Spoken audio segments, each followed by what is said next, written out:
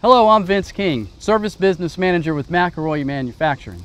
Today I'm going to utilize the outdoor classroom of McElroy University and demonstrate the proper use of a TracStar 500 Series 3 fusion machine. Now the TracStar 500 Series 3 has some unique features. For example, hydraulic clamping comes standard on this machine. In addition to that, we have hydraulic indexing and pivoting of our facer and our heater. Today I'm going to fuse 12-inch IPS DR17 pipe, and I will be fusing this pipe in accordance with the standards outlined in ASTM F2620.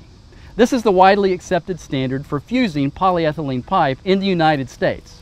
This machine is also capable of fusing to other standards that are used throughout the world, so please be sure that you understand the required standard for your region before you begin fusing pipe. Make sure you have read the operator's manual for the McElroy T500 Series 3 fusion machine, and then inspect the machine you will be using to make sure it is in proper working order and as clean as possible. It is also a good idea to make sure you have the correct size of inserts for the pipe you will be fusing. Now it is time to clean our pipe. Use a clean, dry, lint-free cloth to clean the fusion area. We want to make sure we get rid of anything that can contaminate the fusion area of the pipe, which would contaminate the fusion both inside and out.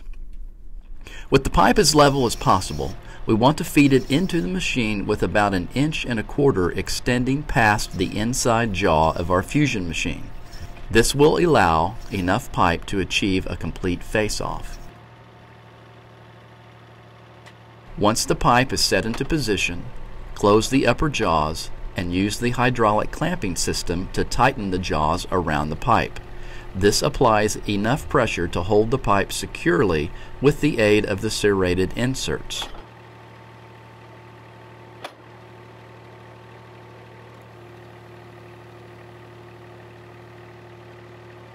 We need to get our heater up to temperature. Flip the throttle into high idle and then turn on the heater. Pivot the facer into position.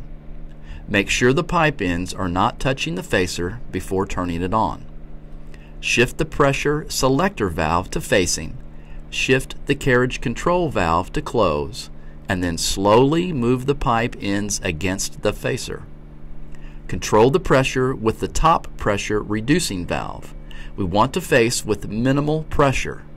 Apply only enough pressure to allow the blades to shave ribbons of material from the pipe ends. If the facer begins to struggle, lower the pressure immediately. Face all the way to the mechanical stops. This will square up the facer, ensuring the best possible face-off. With the jaws still against the stops, shift the carriage control valve to neutral. Allow the facer blades to make a few more rotations and then turn the facer off. You may open the carriage and remove the facer.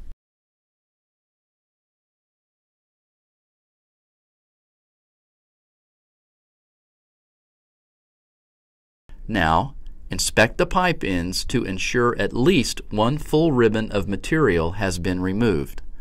Thoroughly clean the fusion area by removing all shavings and ribbons of material. Bring the pipe ends together to check for proper alignment. If misalignment is less than 10% of the wall thickness, then proceed to the next step of the fusion process. If misalignment is greater than 10% of the wall thickness, then you can make changes to the alignment by adjusting the knobs located atop of the inner hydraulic clamping cylinders. If you need to make adjustments, you must reface the pipe ends. Pivot the heater out of the heater bag frame so we can have access to it.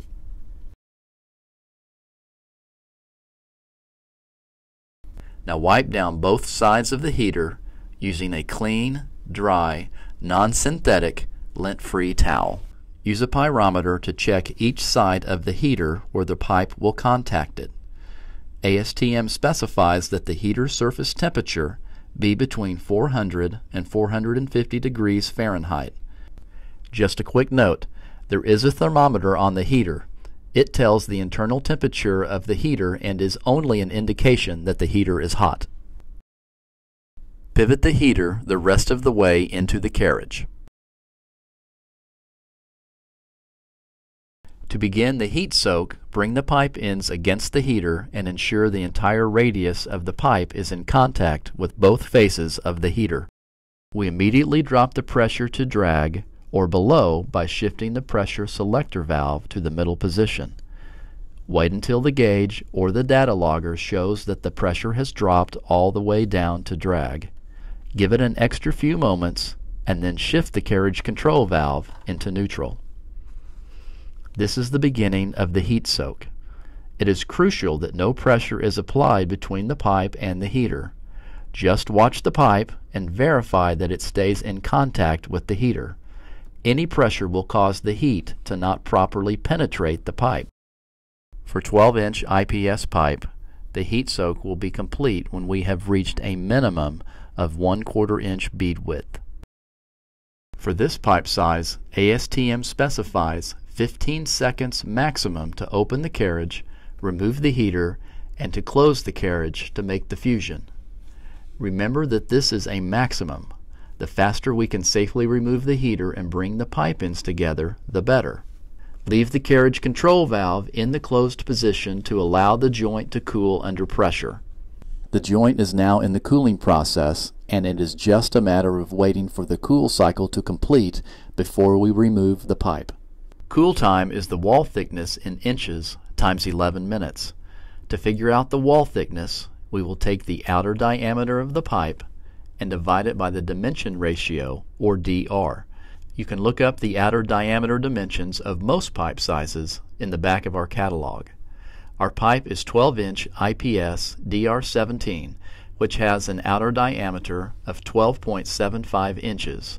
So we will take 12.75 inches and divide it by 17, which gives us a wall thickness of 0.75 inches. To calculate our cool time, we will take our wall thickness of 0.75 inches and multiply it by 11 minutes. The cool time for 12-inch IPS DR17 pipe will be 8.25 minutes, which works out to be 8 minutes and 15 seconds. Once the cooling cycle has completed, shift the carriage control valve to neutral, unclamp the jaws, open the carriage, and inspect the fusion. A good fusion will have a double rollback bead with a uniform appearance on each side. Check for any debris or pitting in the joint, and if all is well, then move on to the next joint. If you notice anything out of the ordinary, cut the joint out and start over. I hope this video gives you a better understanding of how to operate a TracStar 500 Series 3 fusion machine. Be sure to check out McElroy's many other operation videos to help with all your fusion needs.